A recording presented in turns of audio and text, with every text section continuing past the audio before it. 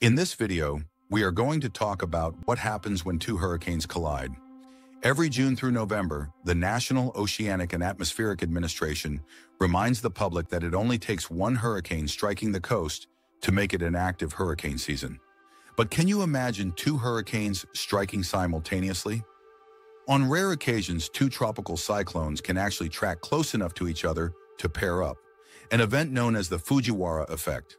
The name for this phenomenon comes from Japanese meteorologist Sakuhei Fujiwhara, who was credited with first describing this hurricane interaction around 1920. Although, according to the Japan Meteorology Agency, it's possible Diro Kitao was one of the first scientists to conceptualize the idea in the late 1800s. History buffs will appreciate the fact that one of the first observed instances of two hurricanes merging came in the World War II era, when typhoons Ruth and Susan delayed General MacArthur's plans to land occupation forces in Japan in 1945. Today, though, the Fujiwhara effect remains a rarity. It only occurs about 1 to 2 times per year in the waters of the western North Pacific, and even less often, about once every 3 years, in the North Atlantic Basin. One of the most recent Fujiwhara interactions was observed in April 2021, when Tropical Cyclone Saroja fully absorbed Tropical Cyclone Odette just off the coast of Western Australia. How does the Fujiwhara effect happen? A number of serendipitous events can encourage Fujiwhara interactions. If a basin is especially active, for example, tropical cyclones can crowd a particular region of the ocean. Troughs and ridges in the upper atmosphere, which act as barriers in a hurricane's track, can also steer storms along similar paths, thereby increasing the chance that they'll cross paths. Even the speed of individual storms can lead to meetups. Fast-moving hurricanes can race ahead, catching up to storms that formed days earlier, while slow or stationary hurricanes can churn in place, waiting for passers-by. While each of the above situations helps position two tropical cyclones side by side, it's the physical distance between them that determines whether or not they'll interact. For the effect to take place, they must pass close enough to each other, a distance of roughly 900 miles or less, which is about as far apart as the state of California is long. Once two hurricanes become adjacent and spin this close together, one of several scenarios could unfold. When storms of equal intensity meet, if the binary cyclones are fairly equal in strength, they'll usually rotate around the area of ocean centered between them, spinning in a ring around the rosy manner. Eventually, the pair will either have an elastic interaction in which they fling away, continuing on their own personal paths, or they'll merge into a single storm. When a strong and a weak storm meet, if one hurricane dominates the other in intensity and size, the two storms will still dance.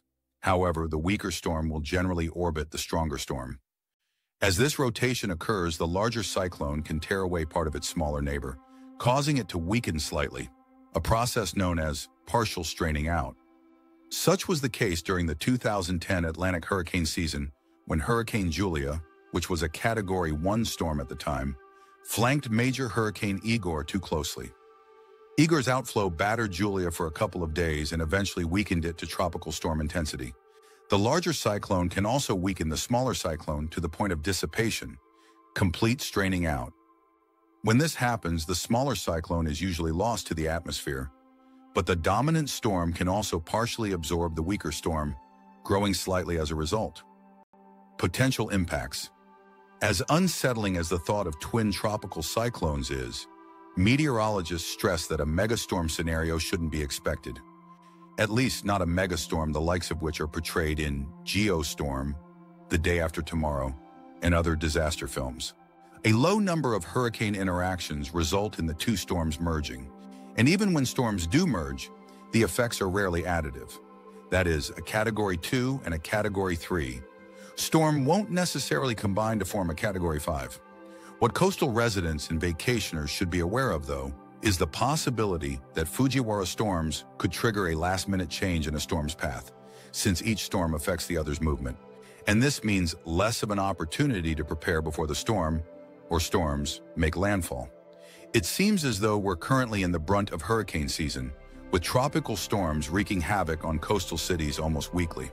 In fact, early next week, the forecast predicts that two storms will be blowing through the Gulf of Mexico at the same time. And obviously, those living in communities susceptible to tropical storms are wondering what will happen. Will the two storms cancel each other out or join forces to create one massive storm? Stay tuned for everything we know regarding the seriously shocking phenomena of two hurricanes colliding. The result is unlike anything we've ever seen before. What happens when hurricanes collide? There are a few possible outcomes. With two predicted tropical cyclones blowing through the Gulf of Mexico next week, many in tropical communities are worrying about what will happen if the storms ultimately collide. The prospect of the two storms joining forces is definitely harrowing, but apparently it's happened on two previous occasions, according to WBRZ, once in 1933 and again in 1959. So what does this mean for coastal cities and areas susceptible to tropical storms? Apparently, when two hurricanes cross paths, they don't quite team up to create one massive storm, as one might imagine. They actually experience something called the Fujiwhara Effect, which was studied and founded by Sakae Fujiwara, which shows what can happen when two hurricanes collide. Sometimes they start dancing around a center area, which can sometimes create an even larger windstorm. Other times, if one storm is stronger than the other, the smaller one will orbit around the larger storm until the larger storm absorbs it. However, if both hurricanes are somewhat close in strength, they will slowly gravitate toward each other, eventually reaching a common point, spin around each other, and ultimately part ways. Therefore, the two storms never end up joining forces at all, ultimately part ways. Therefore, the two storms never end up joining forces at all. How are hurricanes formed? All of them form in the same exact way. All hurricanes, aka tropical cyclones, are formed when warm, moist air rises up above the Atlantic or Pacific Ocean from near the water surface. Less air is left near the surface, which causes air containing higher air pressure from surrounding areas to start pushing into the low-pressure area. This air then starts becoming moist and rising as well. With an influx of warm air continuing to rise, surrounding air starts swirling in its place, and while warm, moist air is rising and cooling off, the clouds begin to form. The clouds and winds start spinning together, and voila! We have a hurricane. NASA's satellites can then track the storms, and the wind speed ultimately classifies what level hurricane it will be. We're certainly hoping the Gulf of Mexico hurricane next week ends up blowing over, literally, and ultimately doesn't happen. But if the two storms come from opposite directions and collide, we now know what to expect. Needless to say, we'll be keeping up with the Doppler radar on the Weather Channel. I hope you liked this video. If you did, hit the like button and subscribe to our channel for future updates. See you in the next video.